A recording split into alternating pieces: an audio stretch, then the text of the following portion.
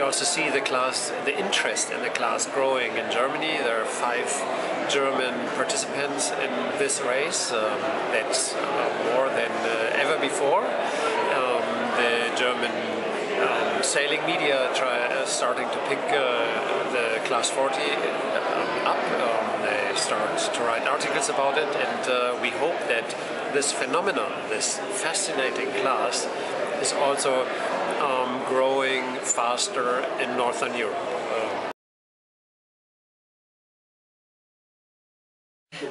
If I say it myself, it's so much better than the Fastnet and other British races.